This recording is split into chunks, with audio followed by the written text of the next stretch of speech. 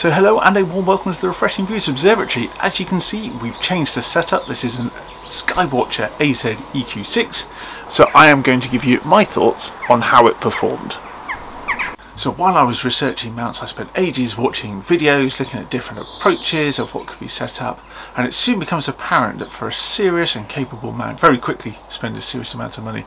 But this mount, the AZ EQ6, seems to offer quite a capability. It's got 15 kilograms for imaging and 25 kilograms for visual, or for, like I've got it set up here, planetary observing, planetary imaging. So it does offer that quite a capability, but without that serious price tag. I was lucky to score an absolute bargain. These normally retail for about £1,700, and I got one like new in box. It was a return to First Light Optics for £1,300, so really happy to have that discount. And I did tell Mrs. Refreshing Views that by buying this mount I had actually saved the family £400.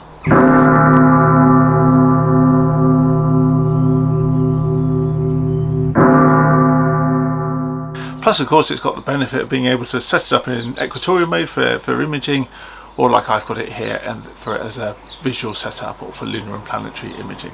So the head itself weighs 15 kilograms, so that's over 30 pounds if you're still in old-fashioned imperial units. It's pretty heavy, so not sure you'd want to use this as a grab-and-go setup, but for a permanent setup, of course, that doesn't matter. So as you know, I've used for the past few years a Celestron C11 on an old EQ6 Pro mount, and that was awesome. Gave great views, great fun for watching Mars, great fun for imaging Jupiter and its moons. But because it was an equatorial mount, the eyepiece and the finder scope were always in weird positions, so I was always having to rotate the diagonal or peer up into the finder scope when it was in a weird place. So what I really like about this is having both telescopes. I've got my solar telescope at the moment. I've got both telescopes set up at the same time, with tracking, with go-to, comfortable for observing, no need for polar alignment, no need for meridian flip, and it's future-proof, so if I ever want to get into the horrors of deep sky imaging, I can put it in equatorial mode. It's got serious payload capacity as well, so I could even upgrade this telescope as well to something bigger. So how does it perform? How does it compare to the old EQ6? So first of all, we'll swap out the old mount, and I really wish it took this amount of time.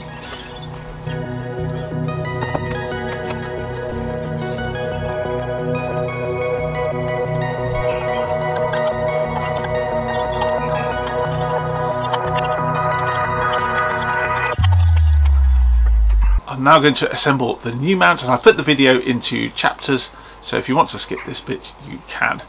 Okay, so what do we get in the box? Instructions and instructions. Who needs them?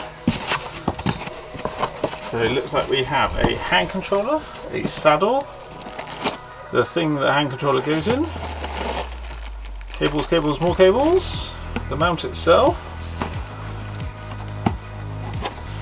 and a counterweight bar. So that's for the second telescope to go on. And this will be the heavy bit, this will be the mount.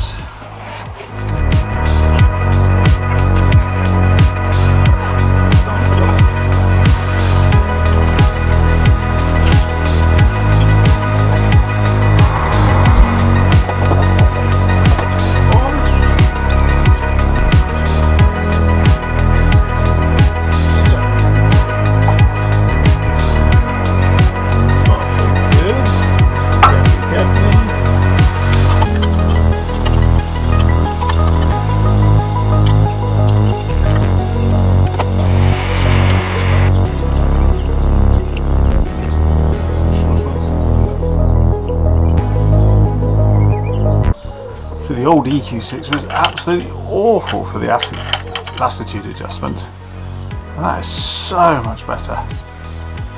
Why they didn't do this on the old version I do not know. It was with the real failings of it.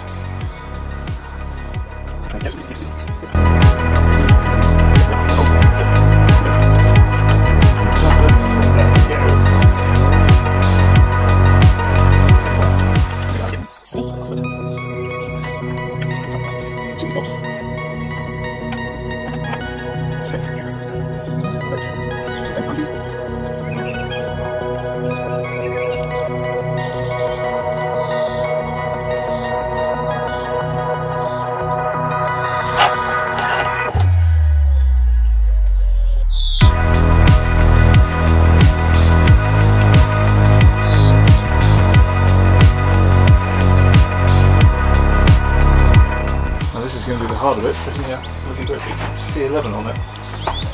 To the chair. Right, so I need to flip myself round. 1, 2, 3.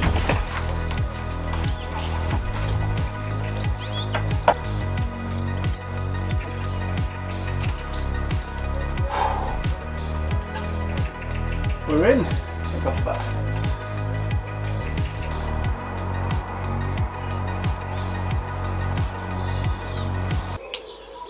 That's the Wi-Fi dongle. Power supply, and the one thing I really hate is cigarette lighter adapters, so I'll probably swap that out for a 5.5mm. I'll just solder a fresh connector on the end of that. You can see there's a little dimple inside there, and obviously that is the way you then know which way round you're plugging it is correct.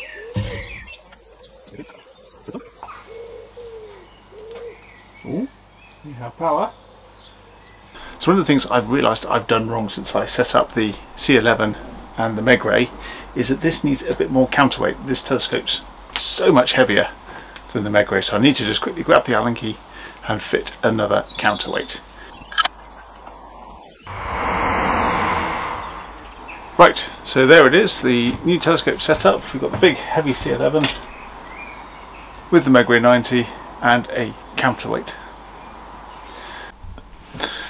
Right, so put the telescopes horizontal. I'm going to line that up with that. That's due north. Set that horizontal. Turn you on. So we're outside now. It's a beautiful summer's evening. As you can see by the sky behind me, it's still not properly dark. Beautiful view of the moon. Love looking at the moon. What I'm going to do now is I'm just going to do a go-to to Arcturus, which is nearest damn it overhead, just to show you how quiet the motors are. So here we are. I've got the phone ready. We'll do the go-to.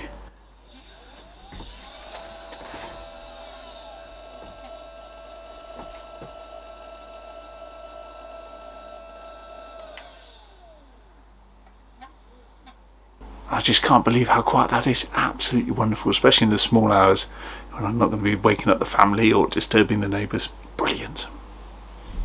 And while I've been out, I've realised, of course, that the moon, I've been observing the moon for about an hour now, the moon has crossed the meridian.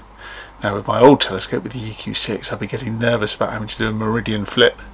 With this altazimuth setup, you don't have to worry about it. No cable route, nothing to worry about.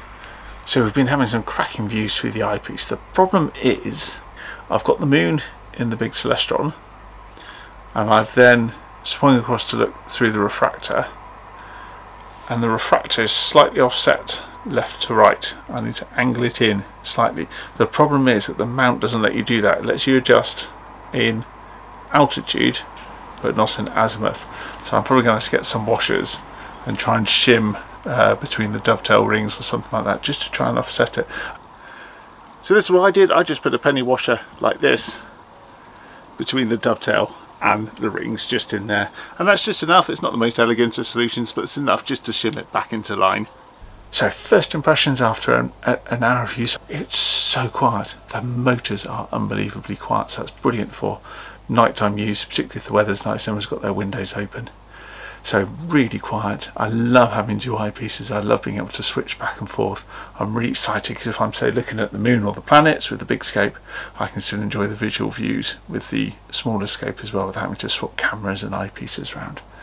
The handling, the ergonomics is really nice. Quite enjoying that as well. And it's holding them out, holding both telescopes with ease. It really is. It swings them around quite happily. So yeah, really pleased. Really versatile. Good performer.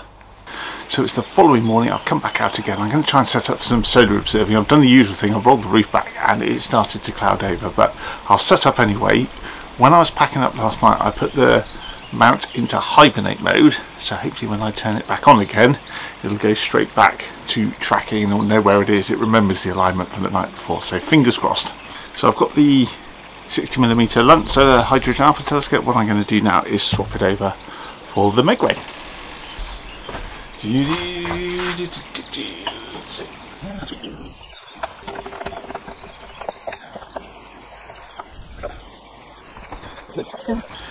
I set it up, I don't know if you'll be able to see, but anyway, I'm going to set it up in altaz mode. Hibernate, data, press up, restore, state to mount. Restore.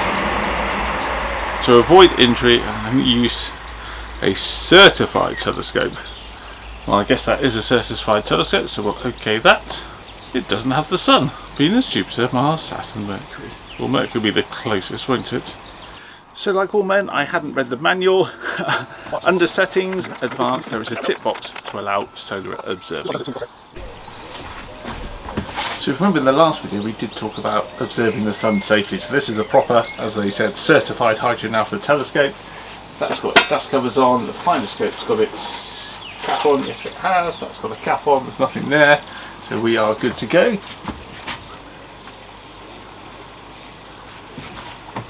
So you can actually use this now to track the Sun during the daytime. Right, let's get a camera in there because that's stunning. Some really impressive prominences. A few sunspot groups.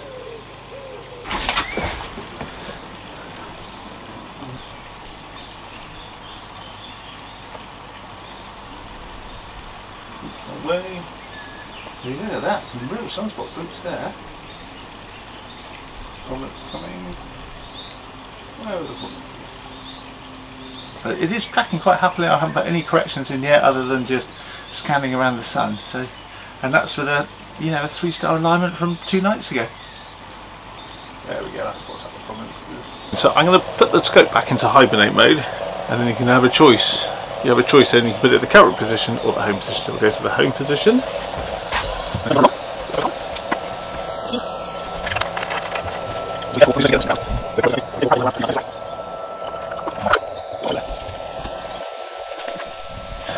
So the other thing I have noticed since I have been setting this up in the daytime, normally I come out here, of course it's dark, you're looking at the stars, you can't see what's going on, is the amount of spiders and spiders cobwebs. I have to give the place a really good clean. It's been quite scary, both for the spiders' point of view and from my point of view as well. So, ugh, horrible cleaning it up in the summertime.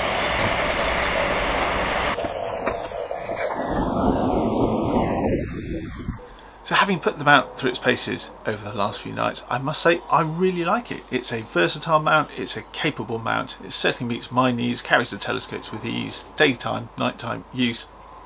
So in addition to those broad capabilities, there's a number of design improvements that Skywatcher have done compared to my old EQ6. Firstly, the altitude adjustment, oh my goodness, is so much better, so much more improved compared to the old EQ6. I don't know why they have that. I found it so frustrating that the bolts would bend. Secondly is the power connector, being able to screw this on so it doesn't come off. You don't have to put plastic clips on to hold the cable into place. And luckily, of course, by screwing it in, that gives it a little bit more ingress protection. And also, I like the clutch brakes. These are a lot better than the old one, which used to sometimes just move the telescope ever so slightly when you were putting them down. Whereas with this approach, they seem to just clamp over the clutch and lock it into position. And be aware you may have to add a shim to line the second telescope up. It's not really a grab and go setup, but it's not designed to be that, but it is very future proof and I'm looking forward to using this for years to come. Don't drop that. But of course with this altazimuth setup, every time a train goes past. Remember I left my phone, which is over here. Jeez, don't like that. So I've got the new counterweight, and looking at me, I really do need a haircut. Big heavy C11, and now that is better balanced between with the Megrez and the whatever kilogram. Let's do that again.